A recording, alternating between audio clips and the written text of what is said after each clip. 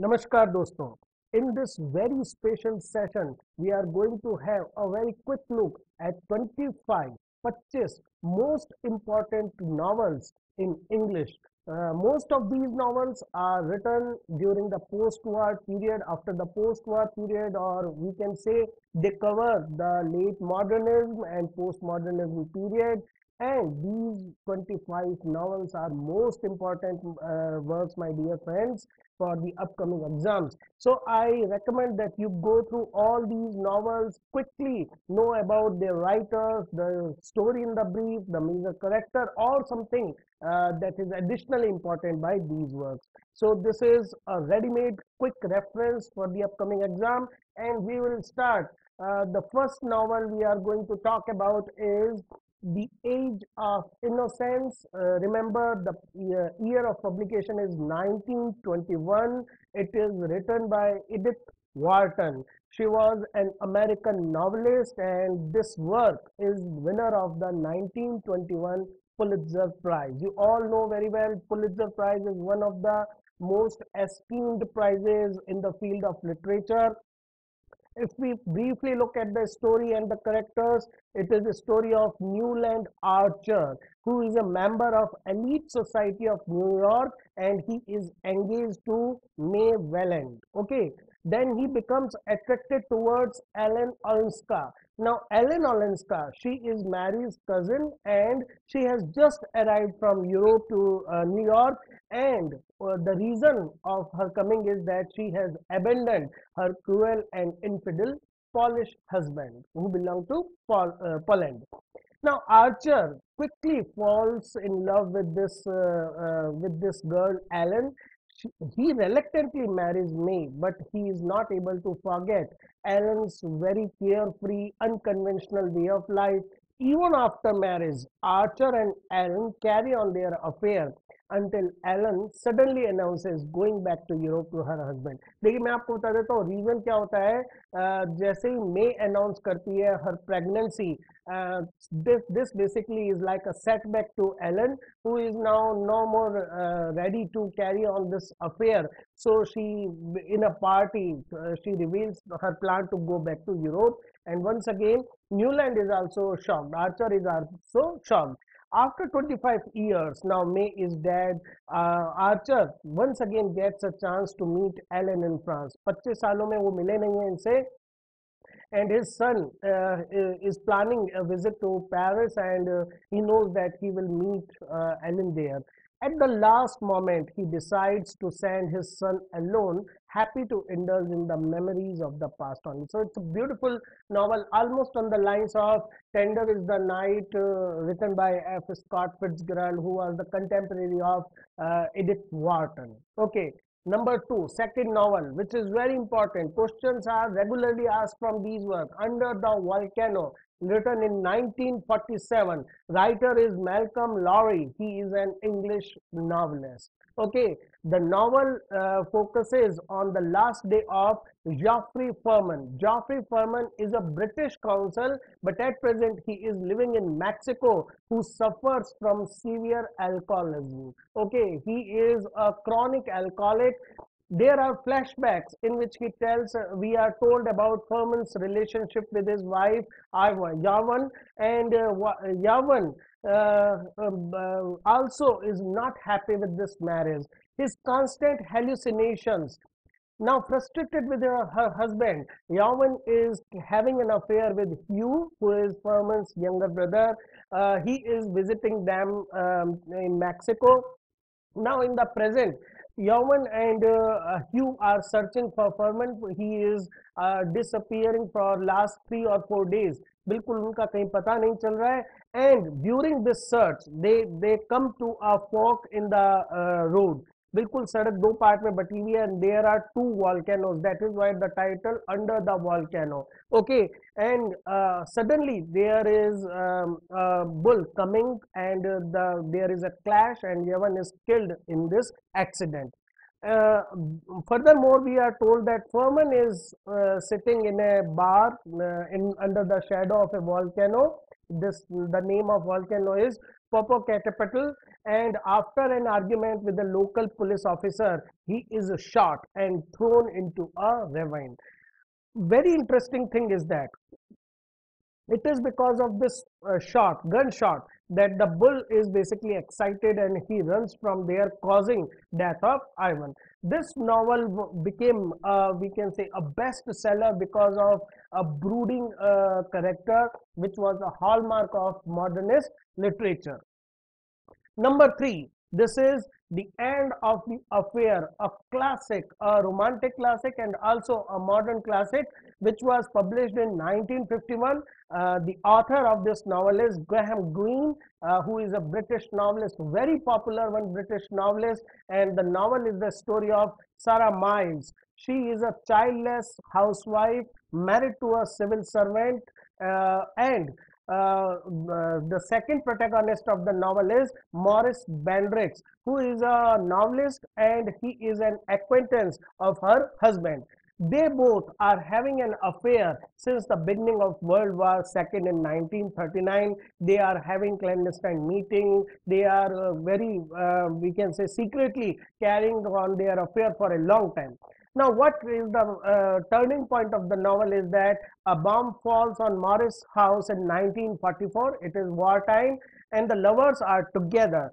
Believing him dead, Sarah is basically guilt-ridden, and she makes a rash promise to God that forces her to subsequently abandon Morris without an explanation. She promises God that if Morris survives, she won't meet him again, and Morris really survives, and so to fulfill her promise, she abandons her. That is why the title, The End of the Affair. Number four, another classic, another much talked about and a novel which won many prizes, that is The Catcher in the Rye, which was published in 1951, and the writer of this novel is J.D. Salinger. Okay, he is a very well-known American novelist, and the novel traces 2 days in the life of a 16-year-old Holden Caulfield. So it is, we can say, the protagonist is a teen is boy, and this novel is also the beginning of fashion of having a teenage boy as the protagonist. Remember, net में ऐसा question भी पूछा जा सकता है, वो कौन कौन से नॉवल हैं जिनमें टीनेज जो है एक प्रोटैगनिस्ट का काम कर रहे हैं. 2 of such novels we will discuss in this series. Now, he is expelled from his school, Tansey, because he has failed most of his classes. Now, frustrated and totally disappointed with the environment of the school, he decides to go back to his hometown, Manhattan, 3 days early than the scheduled program, stay in a hotel, and he didn't tell his parents that he is back. Now, at the hotel, he observes various people doing things, and he is obviously a curious boy, and he is disillusioned with this phony behavior of the world. All the disillusions are shattered. He comes to know the, we can say, wicked reality of the world. After having various adventures, or rather misadventures, he finally sneaks into his apartment at home, and then he tells his sister Phoebe that how he has been expelled from the school. Phoebe obviously advises him to come back to parents, but Holden is not ready to do this. He ends his narrative. There is also conversation with his favorite teacher, and he also suggests him that he should come back. But Holden ends his narrative with telling the reader he is not going to tell the story of how he went home and got sick. So this is basically beginning of, we can say, the disillusionment era in literature. Next novel, it is, we can say, a path-breaking novel. It is one of those novels which started, we can say, dystopian literature, or we can say post-war generation. There are also elements of modern fiction in it. What is the title is Fahrenheit 451. Actually, the writer himself refers that it is the temperature at which book paper catches fire and burns, automatically begins to burn. It is written by Ray Bradbury, and Ray Bradbury is once again an American novelist. It is a dystopian society, dystopian novel, dystopic novel. It is set in a dystopian future society that burns book in order to control dangerous ideas and unhappy concepts, because the rulers, they think that if book exists, there will be chances of rebellion, so they burn the books. Now the novel is divided into three parts. Dear friends, कुछ novels ऐसे होते हैं जिनमें बहुत छोटी छोटी जानकारी काफी इंपॉर्टेंट होती है। फ़ारेनहाइट 451 इस नॉवल का नाम, इस नॉवल के टाइटल का meaning, writer, and these three parts, the hurt and the salamander, the सीव and the sand, and burning bright. The novel is divided into three parts. And another important point, it is a story of the name of the protagonist is Guy Montag. Okay, he is a fireman. Once again, an important fact, the job, the occupation of the protagonist, who realizes the danger of book burning policy in future society. He come across a book, and he come across a secret society who has preserved the book, and then he undergoes an extraordinary suffering, finally quitting his job as a fireman and starting to preserve books. Even his wife, she basically spies on him, and she exposes his activities. Next work, once again, next work, why I should tell it a path-breaking work, because it begins the fashion of black writing. Go Tell It on the Mountain, 1953 ka novel, which was written by James Baldwin, and James Baldwin was a black American novelist, very popular for his collection of essays, which are basically crux of his experience as a black American, as a black in the white American society. The title of the collection of the essays is Notes of a Native Son. This novel recounts this is basically not a proper novel. It is basically an autobiographical novel. It recounts the course of the 14th birthday of John Grimes in Harlem. Harlem is a place in America which is famous for its black population. And 1935 year, and with flashback episodes about the lives of John's parents also. John is basically very saddened, and John is very perplexed about his father's hatred towards him, because he finds it unacceptable and he wants to know the reason behind it.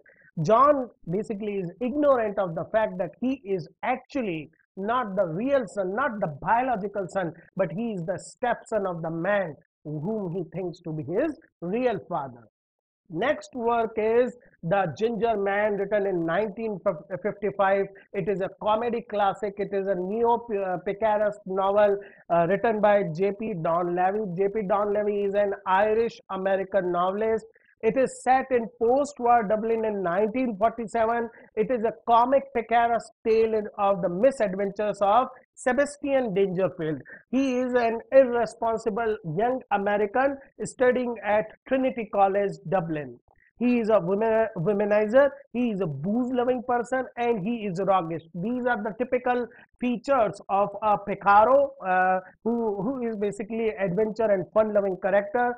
Dangerfield does everything to escape the hard work and studies, which often result in comic catastrophes. The novel was initially banned in both Ireland and US for the apparent obscenity, but later it proved to be a classic. Very popular one. I hope you have heard the name of this great novel, or we can say anti-novel, On the Road, which was written in 1957, and the writer is Jack Kerouac. Jack Kerouac is an American novelist. It is a pioneering work of the post-war Beat generation, which is known for breaking the molds of literature, and it is basically one of the those texts which is product of counter-cultural hippie gypsy generation. In the story, young writer Sal Paradise, who is based on the writer Kerouac himself, is weary. He is totally tired with the traditional academic routine. Dean Moriarty, who is actually Neil Cassidy, another poet belonging to the Beats generation, he changes Sal's outlook and inspires him to take Route 6 across the United States, and then begins this road trip. He hitches rides, mostly with trucks, meeting and making a number of memorable acquaintances along the way. In Denver, in America, he joins Dean Chad King and Carlo Marx. It is basic. Carlo Marx, the character of Carlo Marx, is based on another beat poet, Allen Ginsberg, and they all head to San Francisco. As the novel ends, Sal meets and falls in love with Laura, and which is basically sort of anticlimax because he decides to settle for a typical domestic life. Our next work, dear friends, is The Loneliness of the Long Distance Runner, 1959. And the writer is Alan Sillitoe, who is a British novelist, and he belongs to the group which is known as Angry Young Man. You may have heard of, you must have heard the name of John Osborne and his play Angry Look Back in Anger. Alan Sillitoe also belonged to this particular group, and it is the story of an impoverished Nottingham teenager, Colin. Now, Colin is caught for robbing a bakery because he was very hungry at that time. Colin is confined to a bostad, which is a prison for delinquent youth. He seeks solace in long distance running, and because of this potential, the school authorities are attracted towards this young talent. But during an important cross-country race, which he is winning, he stops running just short of the finish line to defy his captor. So once again, we can say the anger, the frustration, the disillusionment that was to be found in the post-war young generation is very much surfaced in this novel. Our next novel is very popular one also. It is adapted into a movie, The Prime of Miss Jean Brodie. It was published in 1961, and the writer is Muriel Spark. Muriel Spark, she is a Scottish novelist or English novelist. It is a story of Miss Jean Brodie. She is a school teacher who educates her student at the Marcia Blaine School. Once again, this is highlighted point. Once again, I must tell you, net के अंदर इस novel के लिए ये बहुत कुछ ऐसी छोटी छोटी इंफॉर्मेशन है which can make the difference in Edinburgh in 1930s. Miss Jean Brodie singles out 6 of her students, Sandy, Rose, Mary, Jenny, Monica, and Eunice, for special tutelage, and these 6 girls are known as the Brodie set, and they form a very strong relationship with Miss Jean Brodie. Now, Brodie finds herself attracted to the arts teacher Teddy Lloyd, but he is already married. So after some sort of hesitation, she decides to end her relationship. But one of her students, Monica, sees her sharing a kiss with Teddy. Miss Brodie then has a brief affair with music teacher Gordon Lawther. However, she is still fixated with Lloyd, and she wants him to fall down. So she develops a plan and intrigue with Sandy to encourage Rose to have a sexual affair with Mr. Lloyd. But Sandy herself falls in love with Lloyd, and to basically expose Miss Brodie, she tells the headmistress how Miss Brodie encourages fascist thinking in the class, and which causes Miss Brodie's expulsion. Sandy later becomes a Catholic nun, and she publishes her book, and it is on her deathbed that Miss Brodie comes to know about how Sandy betrayed her. This was very popular novel, and it also began a fashion of writing a novel about a teacher and a set of pupils. Another novel, another landmark work, a work by a Nobel Prize winner writer. It is Riders in the Chariot, written in 1961. The writer is Patrick White, who is an Australian writer and winner of Nobel Prize. The novel begins with an epigraph from The Marriage of Heaven and Hell, written by William Blake, and there he imagines a conversation with the prophets Isaiah and Ezekiel. But it tells the story of 4 characters who are based in the fictional town of Sarsaparilla. Now, Sarsaparilla is a fictional town. There are many characters, but 4 characters, they all have visions. That is why they all are riders in the chariot, angel's chariot. First, we have Miss Hare. She is an heiress to a crumbling mansion, dilapidating mansion, and the name of the mansion is Xanadu. She has a rich spiritual connection with the earth, plants, and small creatures of her estate. Mordecai Himmelfarb He is a Jewish refugee and a former professor who now works at a factory and also have spiritual visions akin to Miss Hare. Then we have Ruth Godbold, who is another outsider in the town, married to a drunkard, works as a laundress to feed her children, but she cares for Himmelfarb. And the last one, Alf Dabo, the only indigenous rider of the chariot who loves to paint religious themes. How the lives of these four characters cross and how their visions intermingled, how they get connected because of their spiritual and mystical visions. That is very intricately portrayed by Patrick White in this very classical novel. Our next novel, one dear friend, is a very important work of postmodern canon. It is The Golden Notebook, written in 1962 by Doris Lessing. She is a British Rhodesian, which is now Zimbabwe novelist. She won Nobel Prize in 2007, and Margaret Drabble has called her works inner space fiction because most of her novels deal with the psyche of the character. She wants to show the inner, we can say, landscape, inner escape of the characters. The main character of this novel is writer Anna Wolf, who is deliberately divided into different subjects.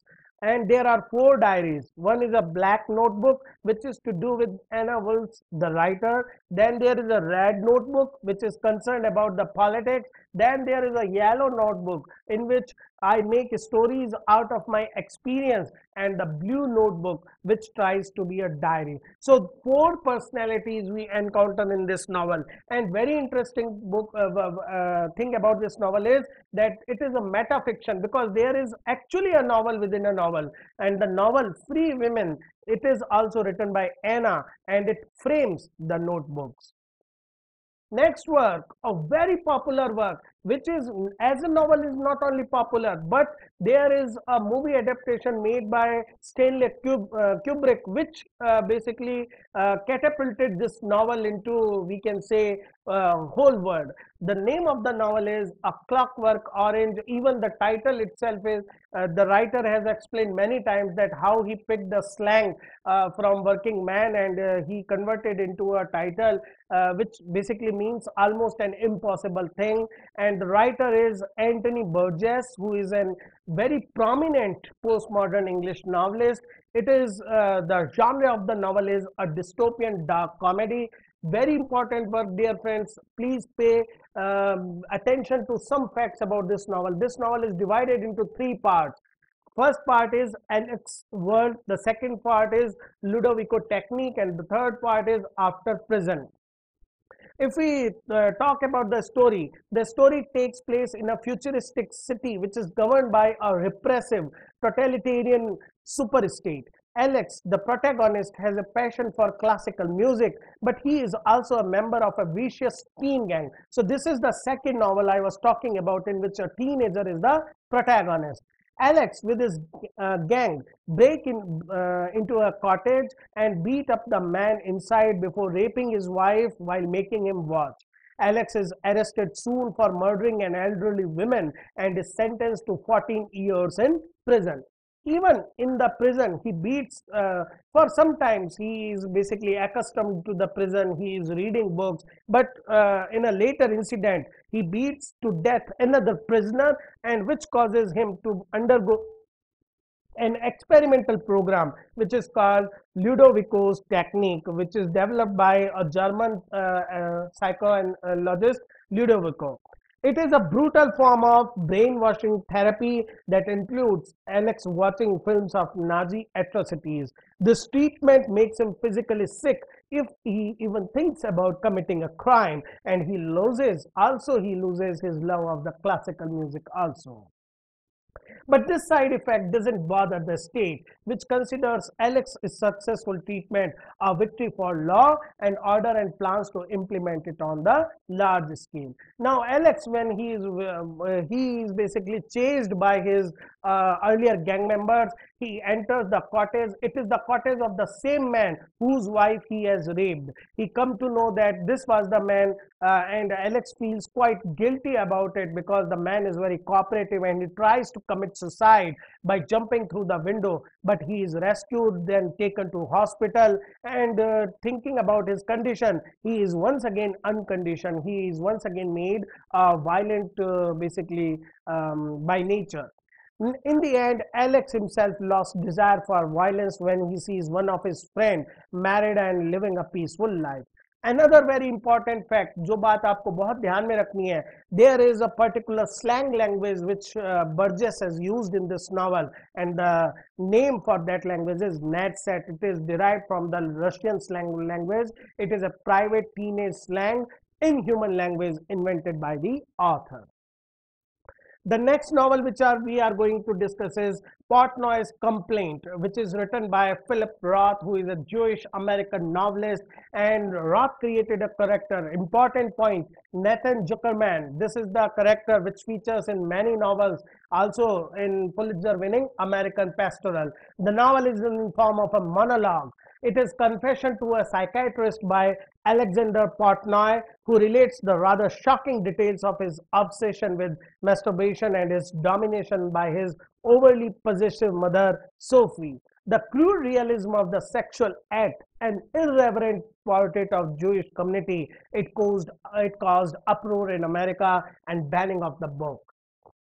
The French Lieutenant Women, which is published in 1969. It is one of the best known works of postmodern literature. We will see the reason behind it. It is written by John Fowles, who is an English novelist, and he is also famous for his first novel, The Magus. It is a story of Sarah Woodruff, who now lives as a disgraced woman because she was ill-used by a French sailor who returned to France after making relationship with her and turned out to be married to another woman.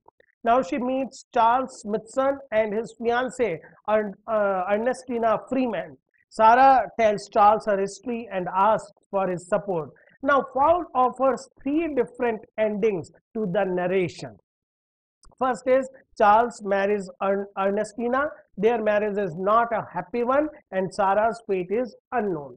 Before the second and third ending, the narrator appears, flips a coin to determine in which order he will portray the two other possible endings. Charles becomes intimate with Sarah, breaks his engagement to Ernestina, but Sarah flees to London and Charles will find her only after several years living with several artists and with a child. This is second ending, optional ending. Third one, events are the same as in the second ending, but when Charles finds Sarah again in London, their union is soul one. The Name of the Rose, published in 1980 by the famous sematician and writer Umberto Eco, who is an Italian author of Reckon. In the form of a novel, it is also a discussion on the nature of truth from different perspectives, theological, philosophical, historical, all these things are. It is a story, it is in itself, it is a murder mystery. In 1937, William of Baskerville, who is a Franciscan friar, and Edso of Merck, who is a young novice, they arrive at a wealthy Benedictine abbey in Italy on a secret mission. There they learn that this peaceful community has been disturbed by the mysterious death of a young illuminator, Adelmo of Otranto. The abbé pleads with William to solve the mystery. As the novel unfolds, several other monks die under mysterious circumstances, and William plays the role of a detective. His tools are the logic of Aristotle, theology of Aquinas, the empirical insights of Franciscan theologian and English philosopher Roger Bacon, whom he reveres. The prodigious collection of the book is at the heart of this mystery. For the library is forbidden to all but three men, the abbot, the librarian, and his assistant. Finally, it is revealed that a blind monk is behind these murders as he wants to keep secret the second book of Aristotle's Poetics, in which the philosopher discusses laughter and the virtues of comedy. Even in the very beginning of the chapter, there is a discussion with this very blind monk regarding the, we can say, subversive effect of laughter. The novel ends with the burning of the library and the two protagonists fleeing from there. It is a very complicated novel, but it is very famous. It is translated, and once again, it is a very, we can say, original adaptation of this novel is there in the form of a movie. Then instead of one novel, remember this is series written by American novelist John Updike. Rabbit Run, which was very popular in 1960, Rabbit Redux. Every 10 years he is composing a novel. Rabbit Redux 71, Rabbit is Rich 81, Rabbit at Rest 1990, and short novella Rabbit Remembered in 2001. John Updike is one of the 4 writers to win Pulitzer Prize for fiction more than once. The novel forms a chronicle of changes that occurred in American culture between 1950s and up to the end of the century. A former basketball player, Harry Rabbit Angstrom, the protagonist who gets the name Rabbit from the way he twitches his nose, he is married to Janice, who is a careless and alcoholic woman. In each of the subsequent novels, as Rabbit, his wife Janice, and his son Nelson, and the people around them grow, Updike has chronicled the frustrations and the ambiguous triumphs and the betrayals and reconciliations of the contemporary American society. Very important next work is Waterland 1983, written by Graham Swift, who is a British novelist. It is a complex tale set in eastern England's low-lying fens region. It is narrated by Tom Crick. It is one of those works which is basically, we can say, on the lines of new historicism. We will see the reason. He is a middle-aged history teacher. Tom is facing a personal crisis since he is about to be laid off from his job and his wife has been admitted to a mental hospital. The many stories that Tom Crick tells his pupils form the substance of the novel, which take place mainly in 2 time frames, the present and the year 1943, when Tom Crick was 15 years old. The traumatic events of his adolescence in the fens reach forward in time to influence the present. So it's like we can say a circle coming complete, this particular novel. Flubber Parrot 1984, written by Julian Barnes, who is a British novelist. Another work, another we can say pastiche work of postmodernism. It is apparently a realistic story of Geoffrey Braithwaite, who is a retired English doctor who has a deep interest in Gustave Flaubert, who is the very celebrated author of Madame Bovary. Braithwaite discovers 2 stuffed parrots which are claimed to be Flaubert parrots, and he investigates the writer's public and private life through his diaries and letters to discover which of the 2 parrots really belong to him. Beneath this narrative, however, runs a further personal drama concerning the infidelity and death of the narrator's wife. Night at the Circus, 1984, Angela Carter, who is a British novelist. This work, it belongs to the genre of magical realism. It tells the story of Jack Welser, who is a young Californian reporter who falls in love with Favors, who is a winged woman when he interviews her. Love and his curiosity about whether her wings are genuine lead him to secretly join the circus where she works as a trapeze artist. The circus tour comes to an end as an accident leaves Walser amnesiac and both him and Favors stranded in Siberia. Next work is The Remains of the Day, written in 1989, which won that year's Man Booker Prize. It is written by Kazuo Ishiguro, who is a British novelist of Japanese descent, and he won the Nobel Prize in 2017. I must tell you, he is an important writer for present time. The novel is narrated by an English butler named Stevens, who serves at Darlington Hall, now owned by Mr. Faraday, who is an American gentleman. Stevens was very fond of the original owner of this particular hall, but now he is somehow coping with the new master. He has been here for the last 34 years and he is a circumspect, serious person. He is not comfortable in this joking which he calls bantering. He decides to take a 6-day road trip to visit Miss Canton, the former housekeeper of Darlington Hall, who left 20 years earlier to get married. Stevens has received a letter from her that she might like to return to her post as a housekeeper. Much of the narrative is comprised of Stevens' memories of his work as a butler.